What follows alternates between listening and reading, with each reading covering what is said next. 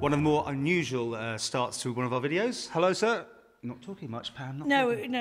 He really needs to be intubated. No, he's not terribly well, actually. But he is a very comprehensive dummy. I mean, it will replace 3 of the types that we use for training. And this particular one is all computerized.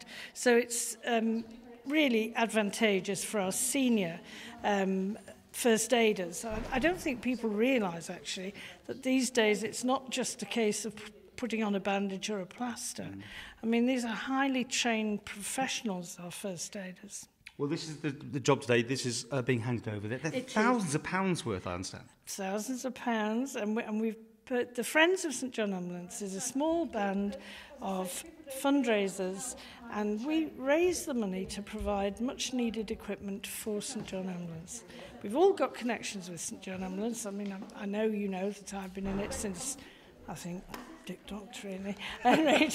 But there's also Susan Temple, Pam Tomlinson, Margaret Dootson and Lynn Taggart, and we all work together running events to raise this kind of money that is much needed.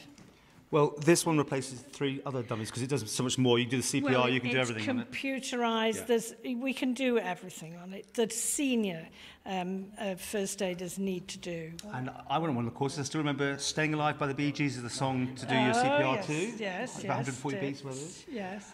And seriously, who's your other friend here? well, I have a number of friends in St John, and this is one of them. Fantastic. I think. And he doesn't answer me back, actually, rather like many others I know. Otherwise, lots of things on fundraising. Yes, we've got 23rd and 24th of November. We've got an antique fair in the railway station in Port Erin. And then next year, we've got the Hidden Gardens of Port St Mary. Next year? Never been done before.